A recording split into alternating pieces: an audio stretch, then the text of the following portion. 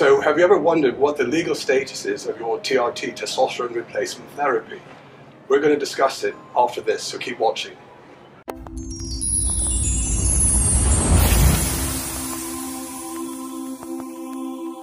Hi, I'm Mike, founder of BALCO Hormones, where we help men and women on their journey to optimal hormone balance. If you're new to the channel, please consider subscribing and leaving comments on your experiences. So today, we're here with Rick Collins. He is a lawyer, attorney in the United States who focuses on the legality behind testosterone, steroids, bodybuilding. He has a column in Muscular Development. Very honored to have him here today to discuss the legality of testosterone replacement, because many men are always wondering, is it legal to start testosterone therapy, and in what context? So Rick, thanks for coming on. Mike, thank you for having me. Sorry. So testosterone in the US. So testosterone is a Schedule III controlled substance in the US. What does that mean? It means that it can only be prescribed for a legitimate medical purpose in the usual course of a doctor's business. So luckily, testosterone replacement therapy is a medical need. It's a medical purpose. So if a person has symptoms associated with low testosterone, whether it's libido related or other types of issues, physical symptoms, and the person has low testosterone when tested, free total testosterone, then they can see their doctor and talk to their doctor about a prescription. And if the doctor feels that that prescription is appropriate for that particular patient, that there's no contraindications, that it's appropriate, then that doctor will give the patient that prescription.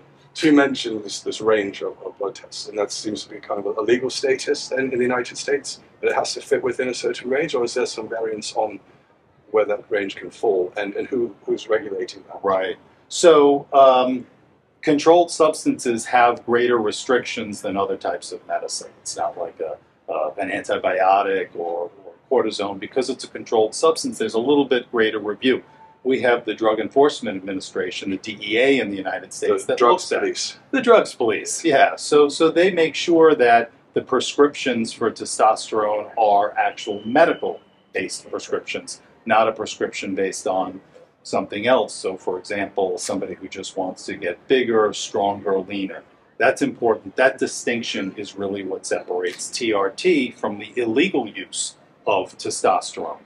So a patient, if they went to the doctor because they had, I think you mentioned in previous talks about body dysmorphia, that's not a legal status, at least yet, for getting a testosterone prescription. And I've been giving that lecture now a few times, and it's an interesting issue because what you mentioned, muscle dysmorphia, is actually a mental health disorder where a person has an incongruence between their physical body and how they see themselves. And so they want to get more muscle. They see themselves as almost like a reverse anorexic, in the way that an anorexic would see herself or himself as never thin enough, as always being fat, even at 60 pounds or 70 pounds of body weight.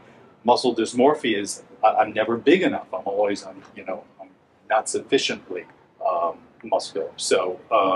So whether that will ultimately be a basis for prescribing testosterone, it certainly is for gender dysphoria, which is a mental health issue where a person sees themselves as in the wrong body for gender purposes. In other words, a person who is assigned female at birth, female, and wants to become more masculine, wants to either become a man or just be more further along that non-binary spectrum toward maleness.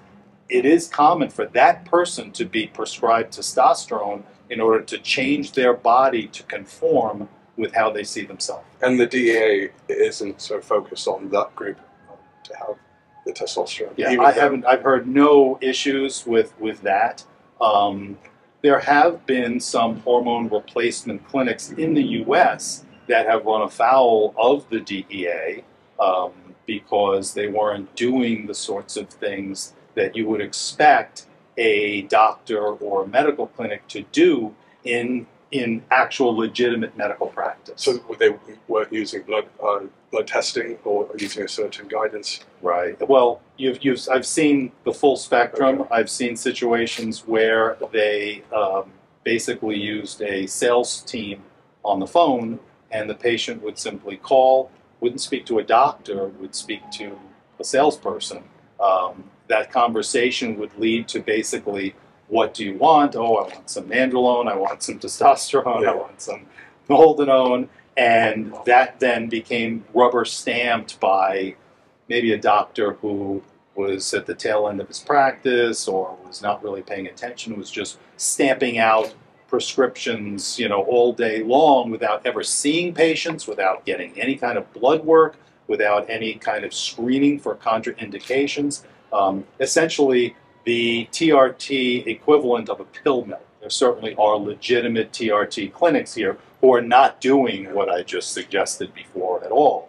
And doctors, some of them are endocrinologists, not all of them are, but who are actually practicing good medicine to make people's hormones optimal so that they feel good and can function properly, and that's obviously a good thing.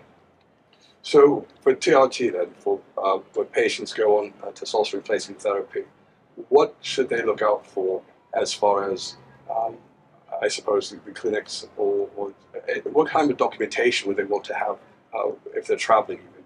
Right.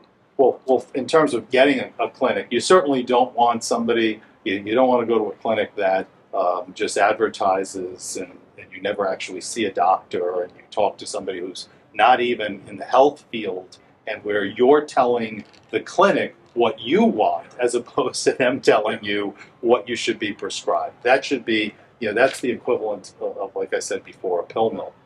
In terms of documentation, it is a controlled substance. And so if you're traveling with medication in the United States, you want to prevent authorities from thinking that you're smuggling drugs or have a drug that's outside of a lawful prescription. So I always advise to as much information as you can provide about the legitimacy of that prescription is what you should have with it. Maybe rubber banding a letter from the doctor, maybe the original prescription itself, keeping it in the right packaging, not changing any of the packaging, with your name on that packaging. All of those things, not having a very large amount, all of those things I think would let the authorities know that this is a valid prescription for you that you have.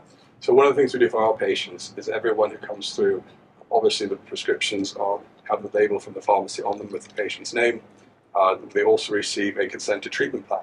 So the doctor signs this saying you're going to prescribe X, Y, and Z. You're happy with the way the consultation went. You understand the risks and benefits, and you prescribe this much for this quantity, this dosing, and they sign it, and the doctor signs it. So it's really the gold standard for consenting part of the process, and that's one of the 3 consents that we do. So here in the U.S., we're a very litigious society, and people are always looking to sue if there's anything that goes wrong and somebody can be blamed. And so there is litigation in the United States involving testosterone replacement therapy. Look, a certain percentage of the male population is going to have a heart attack. And that may happen if you're not on testosterone, and if you then go on it, it could happen while you're on testosterone. But of course, there's lawyers, including class action lawyers, who have seen this as an opportunity, and there have been a whole lot of, in the United States, particularly in Chicago, they've been sort of consolidated as a class action suit for cardiac risks involving testosterone replacement. And those cases are pending. As the science that I've seen, I'm a lawyer, not a doctor, obviously, so I stay in my lane. But I've spoken to many doctors who are very familiar with the literature, and I've spent a lot of time looking at the literature, and I have some very serious questions about the legitimacy of a lot of those lawsuits. It seems very skewed, and I've seen the data as well, and you know that some of it shows when you're at a higher risk of heart disease, when you have low testosterone, not optimal testosterone. So, there's one of those questions I'll ask you. So anyway, in the UK, what I was going to mention is you mentioned a Schedule 3 for testosterone in the USA. In the UK, it's a Schedule 4, and there is no illegality about possessing testosterone without a prescription, provided it's in medicinal form. I think that's what the laws are, part of the Drugs Misuse Act. I can't remember which year it was. So I think every country has its own laws with respect to drug schedules and with respect to controlled substances. The United States is probably one of the more draconian environments for drugs. We started a war on drugs under our President Nixon many, many years ago, and that's continued for 40 plus years since then. And so we're more aggressive than most other countries. I know that my friend from Greece says that testosterone is available over the counter. Yes, you know, and the idea of that in the United States is just so foreign to us. But in the UK, as I understand it, possession is treated very differently than it is in the United States. But that's true even in Canada, just to our north. It is a much less draconian, much less punitive approach. We're just beginning in this country maybe to rethink.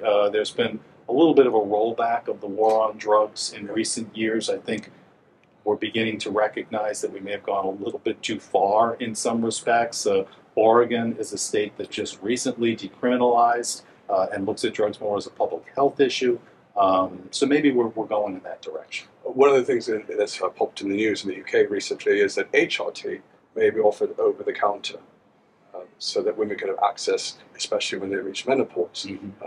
But part of HRT for women, if you do modern HRT, includes testosterone. So the question is, will they make testosterone over the counter based on menopause?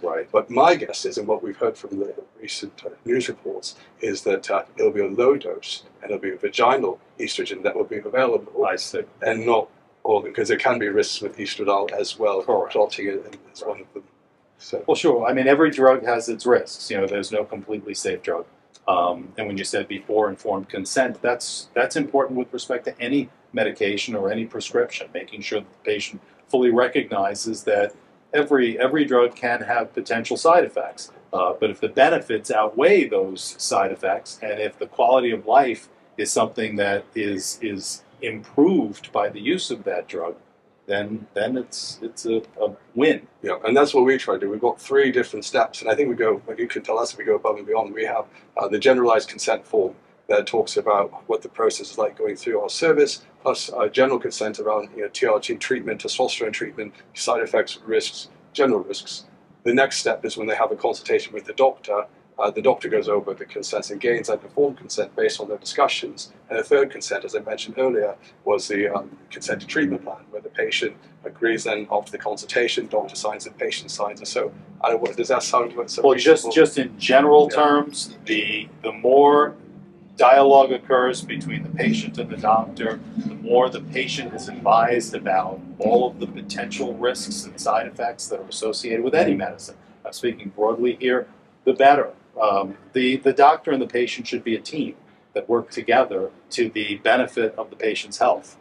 And that's what we try to do. And we also at Balance Performance have a coaching service where we've got ex-doctors, some ex-nurses, and other TRT advocates have been on it themselves. We call them patient-to-patient advocates. That when they first contact us, they're there to kind of understand, being another set of eyes and ears for the doctor. But then they get moved over to the doctor, and the doctor's maintaining and managing their care through our clinic. And one other thing I want to talk to you about, and you mentioned that to do with Europe in the previous talk, was, and we've noticed this as well, we've got some patients from Sweden, one patient in particular, a couple of our patients that were getting prescriptions within the European Union, sent from a European Union pharmacy to Sweden or Denmark or Norway, though Denmark is a bit, I would say, more laid back compared to Sweden.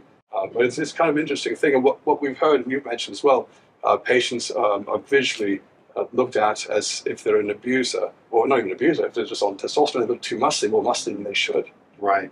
Yeah, I think there's definitely a stronger anti-muscularity bent in certain places in Scandinavia, where there's almost a muscle profiling of people based on hypermuscularity as being associated with steroids or drugs.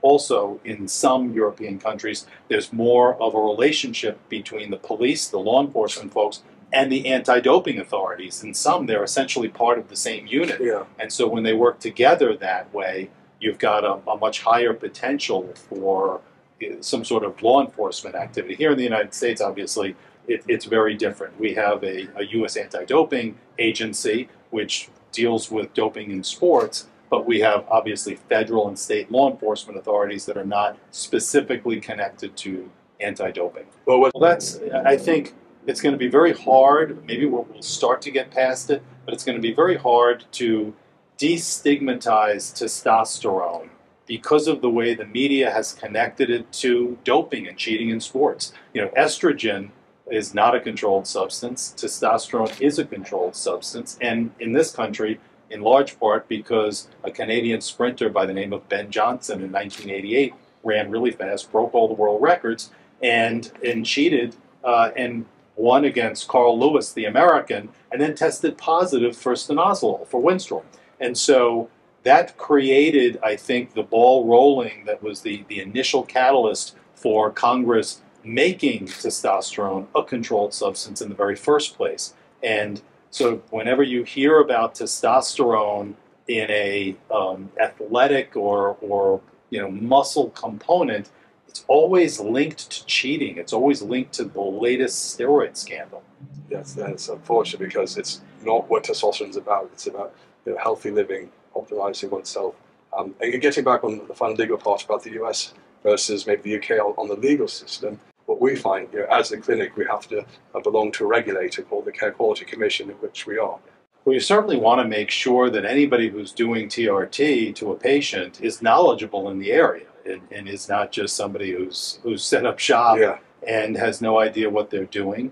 Obviously, it's evolving, and there are different theories on how much testosterone is appropriate for a given patient, or whether there should be anti-estrogens to deal with certain aspects of it. And hormones can be a tricky thing. So obviously, somebody who really doesn't know what they're doing should not be in the business in the first place.